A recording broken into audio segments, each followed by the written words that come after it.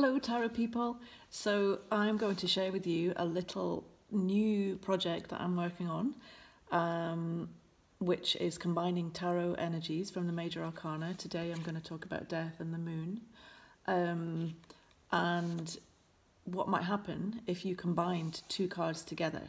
So it's an idea that I've been percolating since I finished the painted tarot in 2018.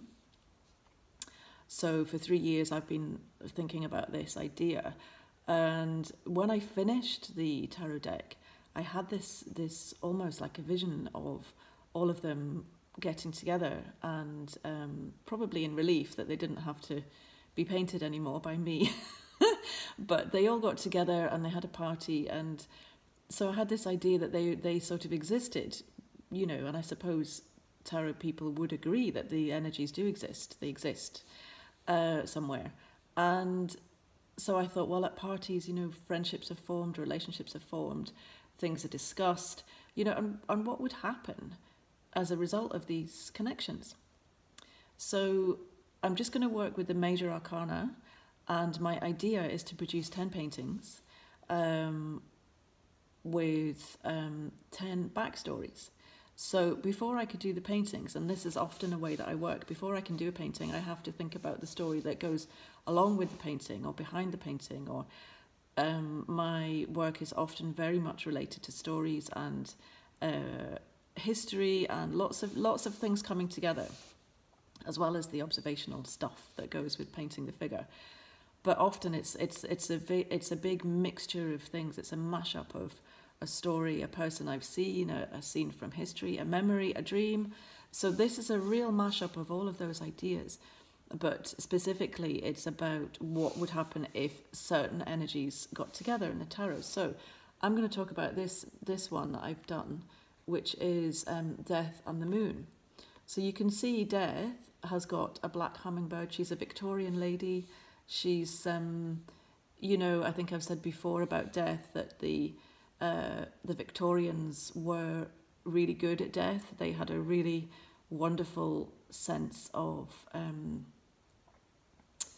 you know, the black dress, the seance, the increase in popularity of parapsychology. Everything around the Victorian era was very, you know, and obviously in those days people died a lot younger, and so death was all around. So I think I've really got into this full-on gothic Victorian lady in my death card.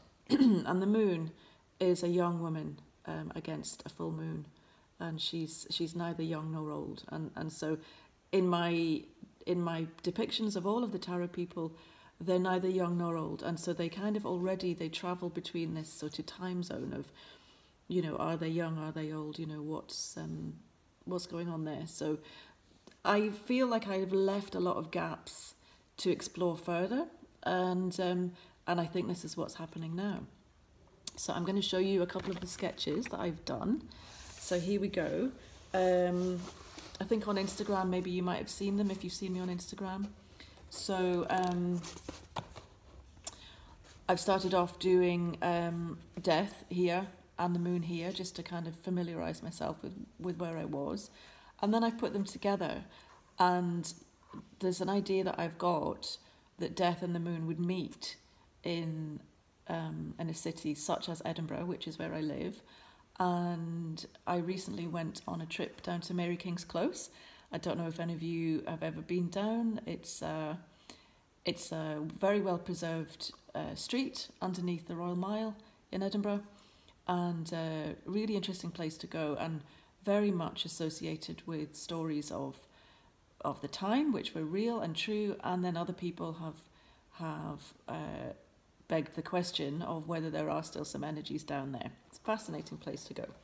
So I'm going to read you an extract from the story that I wrote, which is really the backstory to this painting when it comes. It hasn't come yet, but the painting is already forming in my mind. But the backstory is in some ways just as important. So I'm going to share that with you, and I hope you like it. This is about halfway through. Death and the moon have met.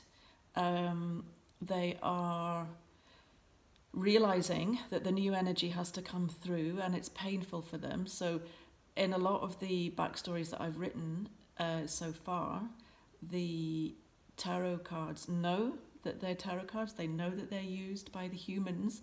Some of them are nice, some of them are not nice. I've already done backstories for the devil and the lovers and who else? The tower and the high priestess. So let me know if you like it. And yeah, here's a little extract, just a few minutes extract of the backstory that I've written to go with death and the moon fusion. The new energy has a name. I'm not going to tell you that yet, but I will as we go forward. Okay, so this is about halfway through. Death and the moon had made a pact long ago that meant they would never be together, despite the incredible pull of tides that linked them constantly. Each had an important job to do, and thousands of people relied on them every single day. It was simply impossible. But written deep into this ancient pact was a chink of chance that one day the conditions would be right for them to come together and create the new energy both of them desired. Neither moon nor death knew when this would be or how it would come to pass, but here they were, together at last, in perfect unity. You know what this means, Death said to Moon. I do, said Moon. The two women looked into each other's eyes, darkness and light exploding all around them. But what about the child? Said Death. She's so young. She will go down in history, Moon replied. Remembered forever, written about, thought about. She will always be alive. And her mother? Asked Death, her black eyes filling with tears.